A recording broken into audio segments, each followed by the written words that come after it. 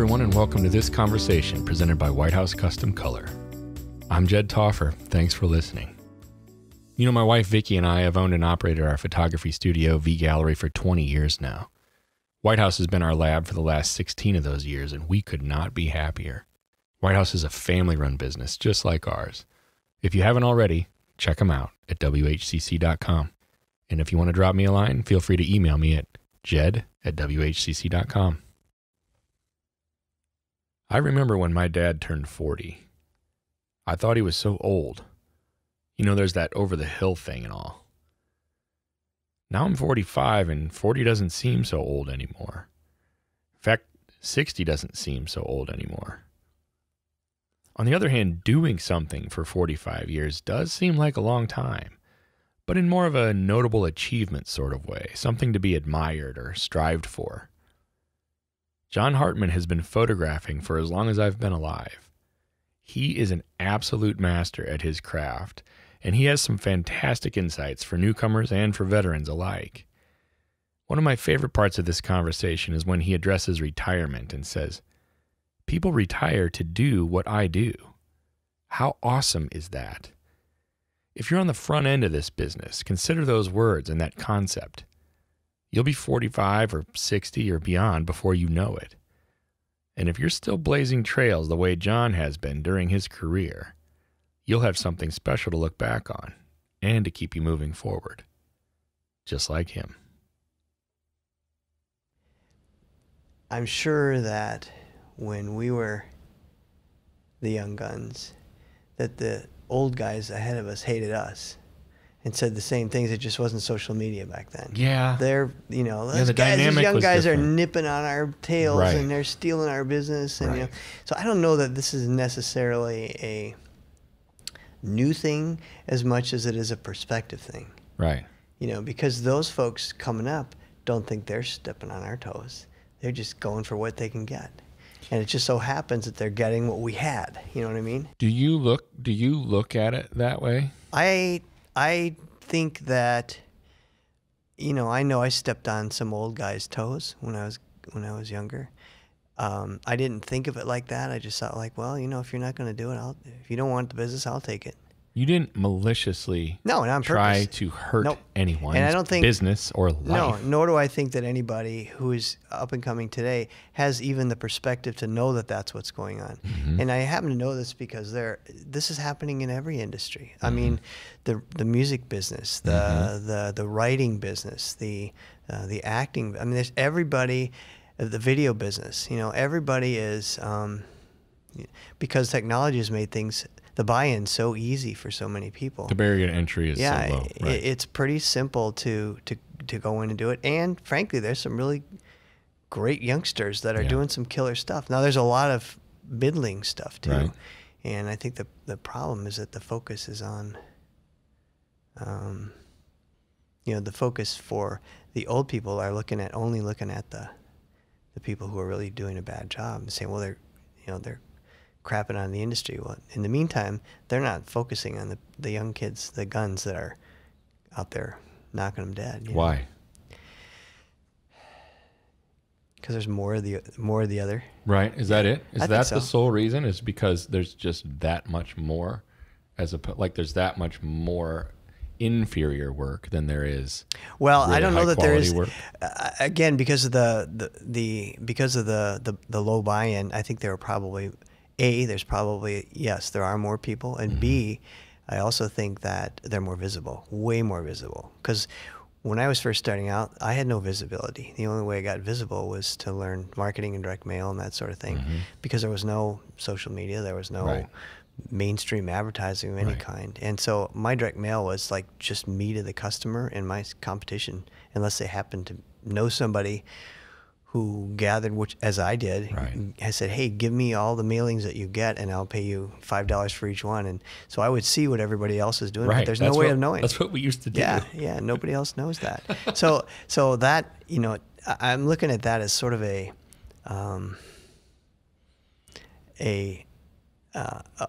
real problem for this industry, in that we don't look at it from a larger perspective of A, this is happening to other businesses, and B, this has always been going on. just maybe not in the way, or maybe not in the intensity nor in the visibility as it was before. But this has always been going on. I agree with you. And don't you think that primarily it's technology that amps everything up? Sure, absolutely. Essentially. Right. And I think, maybe there's a C part of this, and that is that a lot of the older generation, for lack of a better word, is not as adaptive to that new technology. Exactly. And so they're getting burned, and it's that hurts too. That's another variable in the equation. Because everybody always thought, well, I'm good, and I've got an established name, and I've got visibility, and people like what I do, and but customer loyalty is at all-time low. People will jump ship for one reason or another. And sure. That's not necessarily a bad thing. But I had a discussion. Well, I remember the discussion with Greg Gorman at and just like, hey, that industry is totally turned upside down. Right. So there's it was sobering to hear how somebody like him can be affected by that as well. Yeah. And it really leveled things out for me. Right. Because I think a lot of times we look at whoever and we have these perceptions. And Jeremy Cowart's talked about this on Facebook, where he knows that people look at him and they glamorize him and his life. And, you just have money funneling into your bank account on a daily basis. And it's like, no, I gotta get out there and make it happen all the time, just like everybody else. Yeah. What do you think is a solution for someone that's struggling and seeing the whippersnappers, so to speak, come in and step on their toes, so to speak, to use your words? Part of it has been, I think my philosophy in life is, first of all, it's not a philosophy. First of all, I get bored very easily. Okay. And so I'm moving on, always finding, okay, what's the next thing? But my philosophy is find out what everybody else is doing and then don't do it. And if you're constantly blazing trails, you don't have to worry too much about trying to do what everybody else is doing, because when you do that, you become a commodity, and of course the only force majeure you have is your pricing, and nobody wins on that deal because it's a race to the bottom. I agree with that. I could not agree with you more. Yeah. And when you're blazing those trails, you don't even have time to worry about who else is doing what at all. Right. And this came up last night at my presentation on light painting. Interestingly, the vast majority of my workshop attendees are in their 50s and 60s. They're older. I don't get 20-somethings that come in because they're struggling trying to figure out off-camera flash, And so this is a very different dynamic. But what I've discovered is that this is another niche that 20 years ago or 15 years ago, I discovered high-speed sync when it first came out, when Canon first introduced it, and thought that was really cool and blazed that trail and got tired of that. And I just started doing infrared photography. I had a camera with an infrared sensor put on it, and that was really cool for a while. And then I started doing HDR, and when that was brand new and you couldn't even do it on Photoshop. You had to have special software for it. And then I started doing panoramics, and I started doing HDR panoramics. And one time I did an HDR infrared panoramic with a person in it. You mix them all together. Yeah. But I mean, the idea was that just try something new and see what sticks. Throw it against the wall and see if it sticks. But light painting has been an interesting addition to my mix because of the fact that it doesn't interfere with what I'm doing in my normal daily studio work. Right. But it also creates a first of all, it's not something that you can just do. My comment to photographers ask me do judges like this, for example, do they get it? And I say sometimes they do, sometimes they don't. But judges will often look at a photograph, and I think photographers in general will look at a photograph and they'll say, oh, it's a soft background, so it must have been f2.8. And I'm looking at their eyes, and there's round catch lights in them. So they used a round umbrella, and I see a little kicker light on the other side. So they must have had a little wing flash on the other side. And there's a long perspective, so they must have used a telephoto lens. And so they can go, yeah, I could do that. And so then I'll show them a picture of light painted car. I said, there's 106 photographs in this picture. Show me where they are. And they can't deconstruct it because it's not possible. Right. So in that respect, it becomes a, people look at it and go, I just, when I first saw light painting, I said, that's really cool. I don't have any idea how they did that. Mm-hmm. And I want to find out how. Mm-hmm. And so personally, this has been the thing that's sort of kept me not only excited about photography, but also breaking ground and finding clients who I already have. Right. I'm already working with clients who have stuff that needs to be light painted. Also working with corporate accounts whose CEOs also have stuff. So sometimes the business will start in the corporate end and migrate over to light painting for either personal uses or even for the corporate Well, it's a use. natural progression. Right. Or the other way around. It starts off as a light painting. And then goes the other way. Photographing some CEO who has a bunch of Corvettes, and then we start talking about their business and their needs and so forth. So it's and that, that can involve portraiture, it can involve product photography, whatever. But that is that's a kind of work, at least for me personally, that I know, first of all, once I've established those relationships, people aren't going to bail on me. And I've sort of allowed that to be burnt into my process, for example. And primarily because of the relationship. Right. It's almost all about the relationship. Right. But some of it's kind of a backdoor thing too. Like, for example, we do team photographs, management team portraits and stuff. And I always suggest to the person in charge, why don't we, instead of doing a group picture, because as soon as you take that group picture in 3 months, it's going to be out of date because someone's going to leave. Right. So let's just do everybody individual. I photograph them facing one way and the other, and I'll capture them and I'll cut them out and we'll put them in a group photograph. And then if somebody leaves, then we can take them out and if we can put the new person in, I'll photograph them exactly the same way. You'll never know. Right. And put shadows behind them, everything. It just looks like a team photograph. And they buy into that. And I said, the best thing about this is that we don't have to have your team of 17 lawyers, each paid $300 an hour, to sit for a portrait, because their time is more valuable than the money you're going to pay me for that photograph. And they jump on that because they get it right away. Right. So of course, when that happens, I'm the guy. Then they're never going to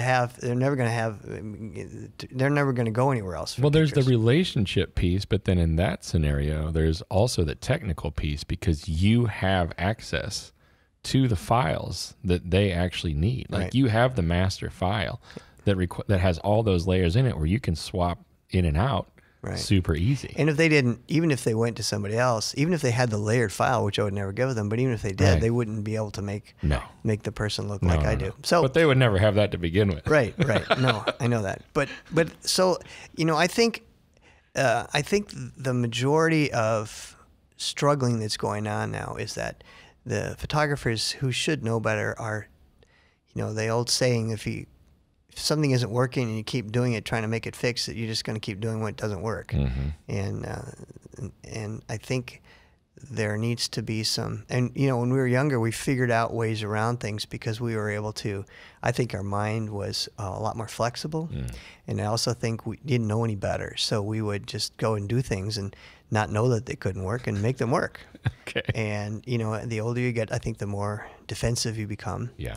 And so there's a lot of that. I see that a lot of that in the industry. And I've when I started doing the boot camps in the late 90s, that was before things started turning south for a lot of the industry. But I watched every year, because every year when people would register, I would make them or ask them to submit a complete survey of their business, down to how many photo shoots you did of each product line, what each average sale was, how many employees you had, gross sales, and then track that over the years. And I could see long before I think a lot of people did that there was actually there was a serious issue going on here. And I knew it was serious because these are the same, half the audience came every year. So we had a pretty good track record. It wasn't like there were new people every year coming in. Important data. A lot of data. And it was very enlightening, because at that point, then I decided, okay, survival is not going to happen if you keep doing the same thing. So what are you going to do that's different? So every year there's always something a little bit different. And that was nice to be in that position, I think, at the time, only because, I could see and make changes probably before they had to be changed. Right. Could had the luxury of changing it when on my own timetable. And so that made it a little bit easier. But in general, I think the industry is healthy. I think, I don't think there's necessarily a declining product demand as much as there is. Possibly there's more providers. Right. But there's still a lot of money to be made in this industry. But it's just, you get to figure out who your niche is, where your market is, and then like you said about Jeremy, you have to work that market. You can't just expect, hang your shingle out and expect the business to come in. Right. And that was what was expected, 20, 30 years ago. That was I'm a photographer. I know what I'm doing. Right. And how is that? Well, because, back in the day, if you did not produce, or you couldn't produce, every click of the shutter was $1. Yeah. So it didn't take long to weed out those that couldn't do it. Now you just click and look at the back of the camera, and eventually you get something. And if it's even a little something, you can fix it in Photoshop. I remember being frustrated as heck when I got a light stand in my photograph because it cost another $30 to take that out. Oh my gosh. Yeah. That's hard to even. I do remember those days vaguely, but because we weren't in those days for very long, but we were in those days, and that's true. It was a much bigger deal. On the other hand, when I was done at the end of the day, I handed my film off to my associate, and I never saw it again. Yeah, the other side of that coin. Yeah, that was very nice. And there was an efficiencies there as well. So. For you personally, though, so given the stuff that you've said, this is where my mind's going. You went through kind of some of the stuff you've done in the last 5-10 years or so, and you mentioned infrared and HDR and panos and whatnot. And now it's of course light painting, and you really established yourself as, at least in my experience, the go-to guy for light painting. When I hear somebody like Dan McClanahan say, "I'm taking this Hartman workshop because I want to know more about light painting," and I think to myself, that's pretty awesome. Like, if I'm in your shoes, I'm feeling pretty good about what I'm capable of doing and what I've sort of built in this space, because you have someone like Dan wanting to learn more from you in a workshop, right? This is my perspective. But I'm also thinking from your perspective then. You've been doing this a while, and your tendency as an artist and as someone that is creative is to then also want to move on to what's next. Are you close to that in the cycle with light painting, or are you at the beginning of the cycle with light painting, or in the middle? Where are you at with that, do you think? It's still fun. Okay. And part of the thing for me is, and I'm at the stage of my career where I don't have to do anything, but I can do whatever I want to do. Right. So, right. Yes. As long as it continues to be fun and I can see, think, and walk, right. Those are the 4 criteria that will allow me to continue to do this. I'm often asked, especially, my local clients, when are you going to retire? And I go, people retire to do what I do. Yeah, isn't that something? So That's why true. I got a 45-year head start on them? Why would I want to quit now? Right. And think about creatives that are still around. Mick Jagger's still singing, and because he's doing what he wants. Yeah, and Tom Hanks is still acting. They don't need to do this stuff. No. They do it because they enjoyed it. And I'll continue doing whatever I'm doing, whether it's with a camera or something else, until it's no longer fun. Right. I'm finding though that I don't have anybody to look up to try to see who's the, how do I advance where I'm going in light painting. So I got to blaze my own trail, and in some ways that's really good. In some ways it's very inefficient, but on the other hand, it does produce some good results, and it does allow me to be able to show other people what I've done so that they can short circuit the mistakes that I made. And I think the reason that you talked about Dan, but we had a lot of photographers who are well known in the industry who wanted to learn this just because they're curious. Right. They say, I want to know what this is because I saw that picture and I don't know how I don't know how you did it either. Right. And some of them are, some folks who have done this come and just go, I don't intend to do anything with this. I just find it fascinating. Right. And and interestingly, the majority of my workshop students are not professional photographers. What? Yeah, the vast majority of them are not. I didn't realize that. Yeah, they're people who are interested in photography. They have it as a side. They might be, in the corporate world or manufacturing world or engineering world or aviation world, but they're not full-time photographers. But most of them, see that as an interesting process. How much of your passion overall is split between the photographic creative process and then the teaching process? How do those line up? The teaching part emanates, I don't feel qualified to teach anything until I really have it down myself. Mm-hmm. And so I never go out there and say, well, this is what I would do. I have to say, this is what I did. I love that. Yeah, well, we this all is know what that I have done. Yeah, this right. this is what I think you should do. Right. Well, are you doing that? Well, no, but I think you should do that. Right. If they were honest, they would say that. Right. A lot of times, yeah. Sure. So, no, I think, I really enjoy seeing light bulbs go off. Yeah. And especially with something like this where, I taught marketing and I think for a lot of people that was a big question mark for a lot of people back. It still is today, like how do I get my business up and running?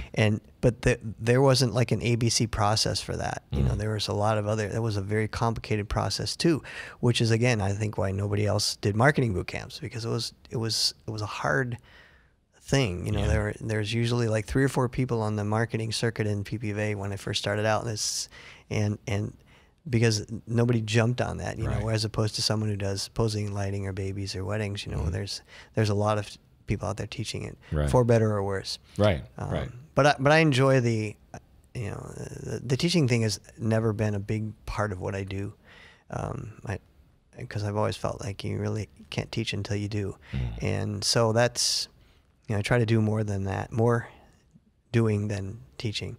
But what I learn from doing, I can bring out in the teaching world, and it's fun. I still really enjoy it. I used to teach to 200 or 300. Last night we had 1,500 people in the room. Did you really? They had a click count, and I said I had no idea that there were that many people there. Wow. And but I really like these small group things that we're doing now, the workshops where we have like 4 to 8 people or 10 people, because you have a lot more impact on a person. Sure. And it's a very different teaching dynamic than teaching to a group of 200. Completely different. Yeah, and it's much less structured, a lot less pressure. I don't know that I could do another. Looking back, it was I did some really crazy things and it all worked. But when you were doing all the big boot camps with all those people, like I didn't know that you couldn't do this, but I did it anyway. Now I know that you can't do it, so I don't do it. So you don't. Yeah, I know. But what sort of advice do you have? So, because we've kind of talked about, especially from your perspective now, and your, I would say your colleagues and your peers that are older like us, right? What have I said? I've said if there are like 4 different segments to the industry, 1 is the brand new photographer, 2 is somebody that's not brand new, but they're not all that experienced, 3 is somebody that is experienced, has kind of been there and done that, and then 4 is like the veteran, right? So you and me are in the 3 and 4 range probably. We're certainly on the second half of that, and we've talked about what that's like and sort of advice that you have for people that are there. What advice do you have for the people that are on the front half, that are in the 1s and the 2s, the ones that are maybe doing the toe stepping, intentional or not, and we'll give them the benefit of the doubt and say they're not doing anything maliciously. But what sort of advice do you have for them? What do you say to them? Well, I get calls like this actually all the time, and my feeling is that you really need to you need to study with someone who is where you want to be, number one. You know, not just something that you see in a YouTube video, but you know, someone who's really walking the walk.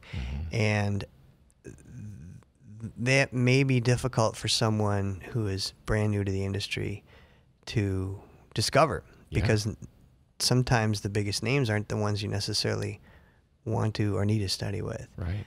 But I think that the education is, you know, key to this whole thing.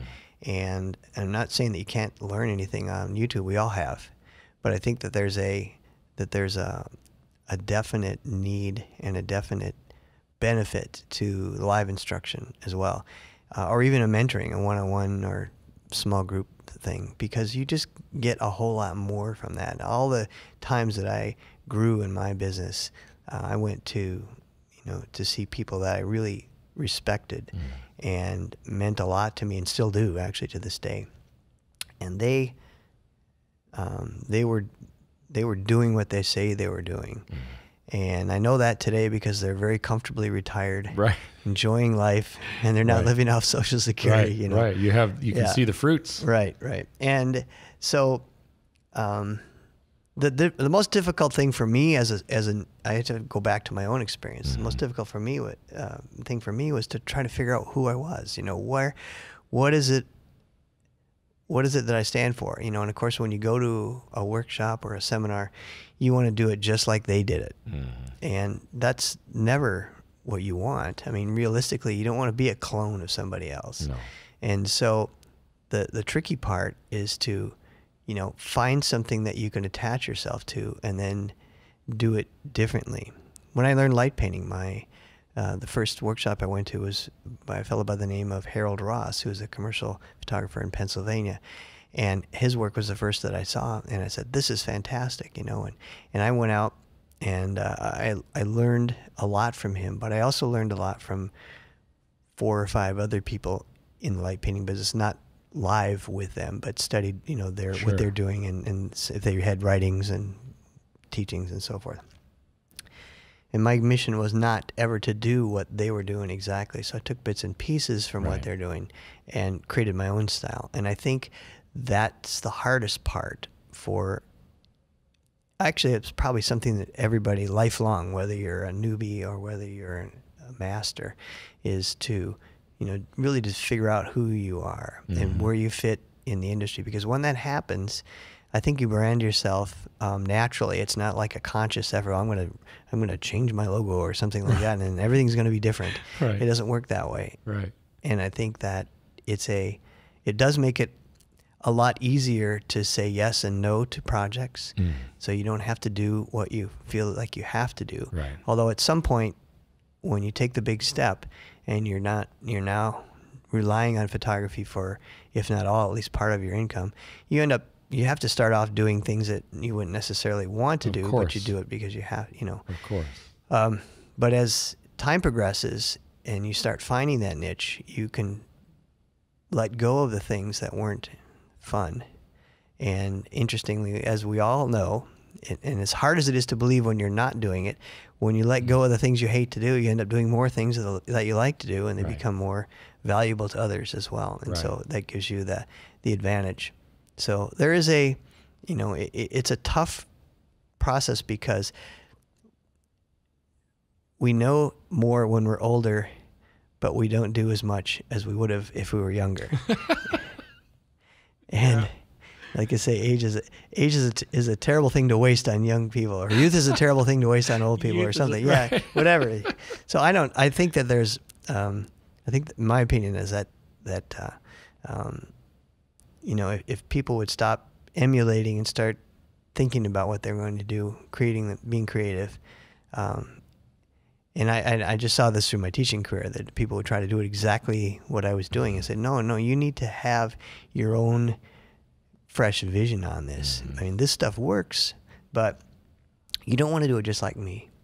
You know, I remember one person when I was doing direct mail had one of my forms, and he said, could I use this and send it off to, you know, put my own pictures on it? And I said, sure. So we went off, and he did it, and he changed everything except the last page. The designer forgot to swap out my phone number with his phone number. Oh no, and they were. So I started getting all these phone calls from this photography studio in Ohio or something, and so finally I called him. I said, for $50 a piece, I could get you some great referrals. I have all kinds of leads. Yeah. Yeah.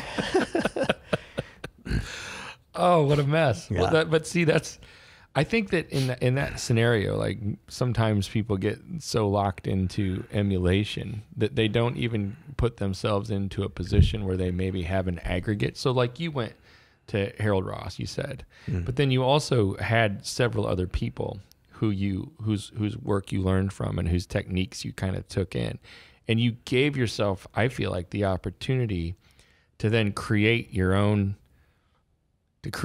style maybe in that, partially based off your own experience and your own knowledge, of course, right. But then also because you didn't just have Mr. Ross to pull from. You gave yourself the option to look at a lot of different perspectives. And nor did I want to. I mean, I didn't want to look like that, So, and now if people look at what I do, they don't confuse me with anybody else, with Eric Curry or Harold Ross or any of the other folks that that do this sort of thing. Right. And I think that's really important. And it's even more so important in the portrait world because there's less variables in the portrait world if you think about it. Everybody uses the same focal length lenses. Everybody uses the same lighting, and everybody has and then there's the story of the processionary caterpillar. Apparently there's this caterpillar that if you put it on the edge of you put a bowl out and you put the caterpillar's food in the bowl and you line these processionary caterpillars up in a row along the rim of the bowl, the processionary caterpillar follows the caterpillar ahead of them, and they will go around the bowl for days until they finally fall dead into the bowl because they're just following the other person. They said that's where the food is, but You're kidding. Somebody, at least that's the story. I heard something. I have no idea if it's true or not. Well, but it brings up a striking image, really. Yeah. And it's kind of like lemmings, right? If you're just following the lemming in front of you, and the lead goes off the cliff, you're going to go off the cliff too. Yeah. And I think the danger in that is that, and I'm not speaking for everybody, but the danger of that is in the today's industry, the teaching industry especially, there are a lot of unqualified teachers, people who have not walked the walk yet. They've accumulated a certain measure of success, and all of a sudden that becomes their Bible, and it's really easy to get a megaphone in this industry, and all of a sudden now you have these people that are following you. And that's not a good or a bad thing. I think the internet is wonderful. It's a very evening tool. It allows you at some point. You're found out much more quickly than you were otherwise. Yeah. But on the other hand, there are some people that have wasted a lot of time, energy, and resources going in directions that they'd probably be better served going elsewhere. They're really dead ends. Yeah, I'm not out to poo-poo the folks that are out there trying to help other photographers. But I think there's a lot of, and again, those people, just like the newbies in photography, where you see their work posted and you look at it and all their friends say, oh, this is awesome, this is fantastic, and you want to jump up and down and say, no, this is not awesome, this is not fantastic, this is terrible, but you can't. Right. And I think I see that from my perspective too, as instructors saying, here, do this, and I want to jump up and down and say, no, don't do that, don't do that, but I can't. It's not my place. Some people feel like they can, and then you can watch how poorly it goes for them. Yeah, and I think at some point, their fate is sealed, but in the meantime, a lot of people are dragged into the abyss. They become a casualty to some degree. Yeah. Do you have workshops planned for this year or scheduled at all? I have two. I've decided. I used to do a lot of workshops outside of my hometown, and have hosts that would arrange for the location, for the hotel, for the subject matter and so forth. And it became problematic because sometimes we get to there and they'd say, oh, well, yeah, he decided he didn't want to have us do his pictures, or it rained or something. We we had no backup, Yeah. and that was just a little stressful. So I am in a really great position in Stevens Point, and you've been there before, where we have all these great. I have lots and lots of resources, people who have things inside and outdoors, so we're not worried about if it rains or not. Right. And and the hotel is 3 blocks from my studio. We can walk downtown and eat breakfast. So it's I'm having 2 workshops this year. One is at the end of May, and the other is in August. Once you become a workshop member, then I also hold a third workshop just for past students. Oh. And that one's called Light Painting 3.0, and that will be this year. Last year was in Minneapolis. Yeah. This year we're going to hold it in Stevens Point, and we got a great venue for it, and we for got incredible for alums.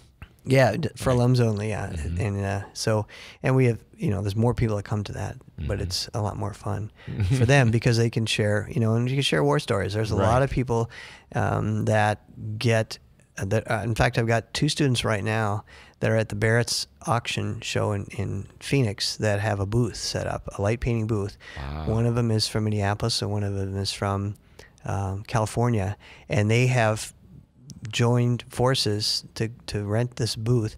And as they get leads, they actually divided up geographically which parts of the country that each of them will take the leads from. They have hundreds of leads right now. The show isn't over yet, but they're going to be light painting until they don't want to light paint anymore.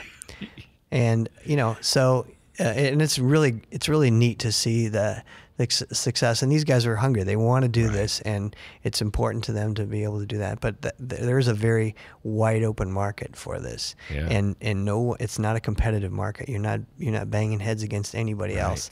And even if somebody else is doing it in your town, they don't have your customers. They don't have your clients. So there's plenty of work. That's awesome.